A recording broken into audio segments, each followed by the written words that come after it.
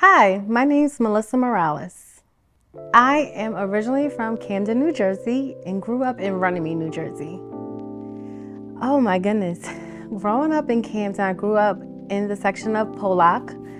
I barely was allowed outside because I had a very strict mother, a very old Hispanic mother, and I also had a very active, on-duty police officer father.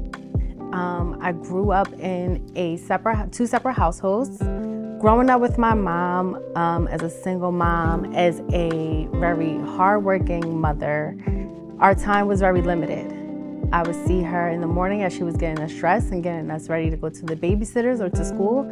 And I would see her at night, usually around 7 o'clock, to eat dinner and put us to bed. Now with my dad, I seen him in a totally different light. I saw freedom. I saw, he could be outside the house. I want to be outside the house. And that was also a beautiful thing.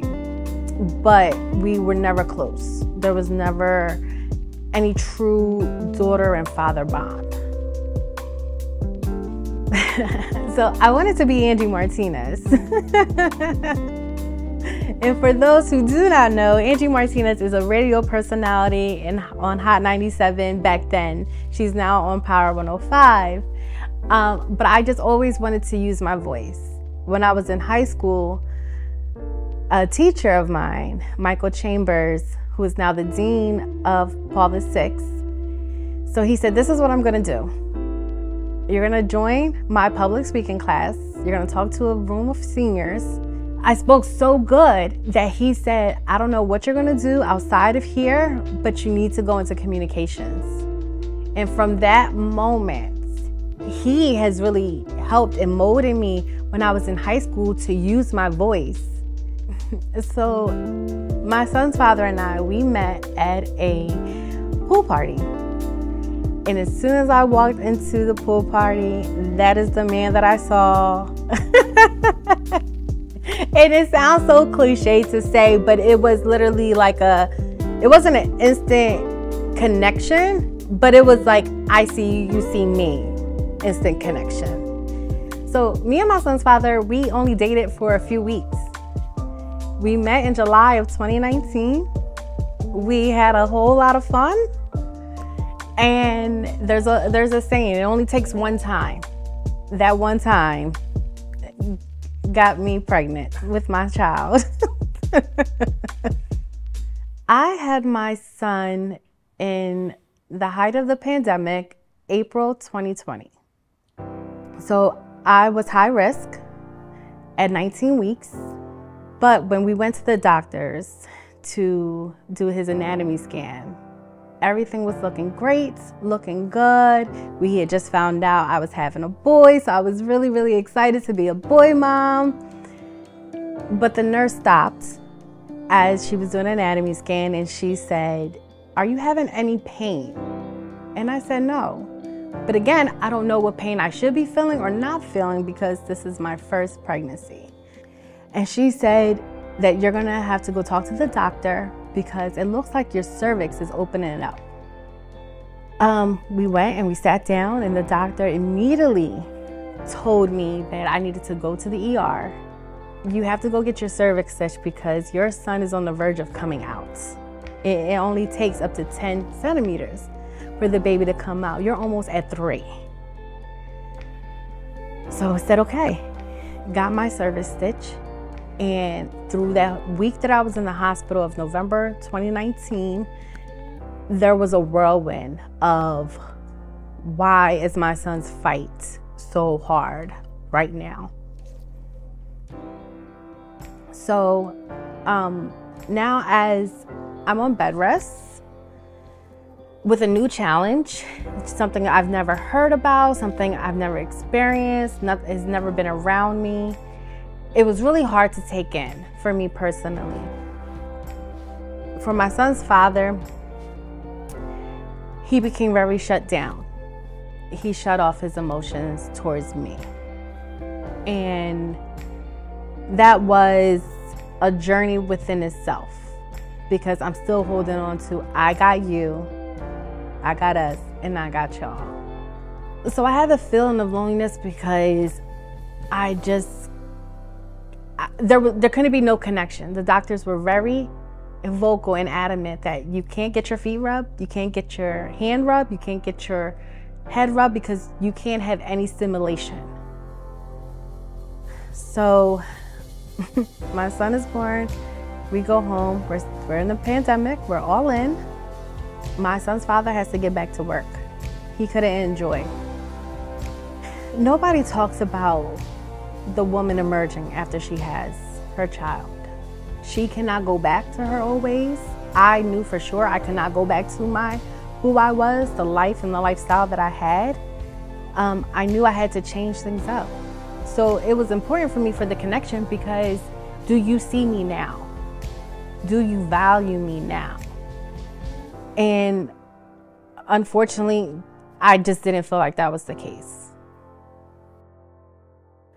So I felt as if I had postpartum within the first early weeks. I say within the first 12 weeks because everything was an irritation to me. And I couldn't figure out why, because in our community, Hispanics and African Americans, we don't talk about postpartum depression. It's, well, you should be happy, you have a baby, and it's not about you anymore. You gotta get over it, you gotta be strong. But I already knew I didn't wanna be strong anymore. I didn't want to have the strength of as a person, not as a mother, but I didn't wanna have the strength of a person because I was never given the time to fully have the strength. I had to be strong for my son the whole journey through. So now that he's here, I don't want to show up strong. I want someone else to do it with me. To show me that you still got me, not us. I know we're taken care of, but what about me? It just got to the point where it's like, this person just does not want me. He wants the family, he wants the child, but he doesn't want me, the person, Melissa. I felt like it's sadness for myself.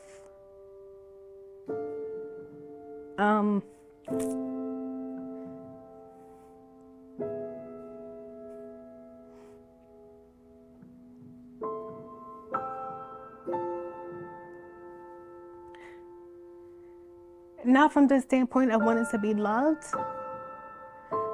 but from the standpoint of how come I'm not getting chosen?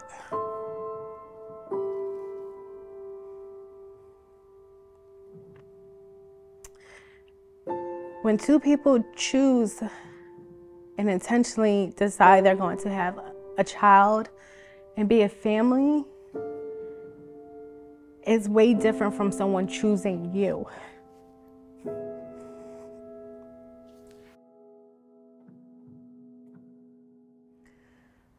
So I still wasn't working. So the feeling of I can't provide for me or my son without this man, because at this point I didn't work for almost a year. And yes, I could have went back to work, but I was so scared. I have this baby who I struggled to bring here. We're in a pandemic. How can I even say I want to go back to work? I chose not to go back to work after a certain time, knowing that if he left or if I left tomorrow, I would have to go back to work. But I still try to work it out because I said, you know what? We need you. Because truth be told, I didn't want to do it alone. I did not want to do any part of parenthood by myself. I believe that as a woman, as a man, we do have our roles. And I knew for me, I didn't want to be the strong one and say, well, I'm going to go work and put my child in daycare. I just didn't want to. So throughout this whole process, it was a battlefield within myself. It was a lot that I was fighting within myself. How do I show up, not only for my family, but for me? Yes, so I did feel trapped but not within anything I was going through. It was really entrapment within myself, mentally, emotionally. And how do I break free? How do I get out of these feelings? Because I've never felt this way before. I've never cried as much as I've cried throughout postpartum and being pregnant. There was a woman on the television, and she just said, "I'm done with being broken. It's Lisa Nichols." And I just looked at her and I just said, wow, I feel you. I feel you. And I looked at my son and I told him, I got you, I got us, and we are going to win. And from that moment, I've been intentional about winning. So I internally had to take on, okay, now I have to switch. I have to switch my roles. The strength that I didn't want to use, I'm going to have to use. And I'm going to have to figure it out. And I have to figure it out quick.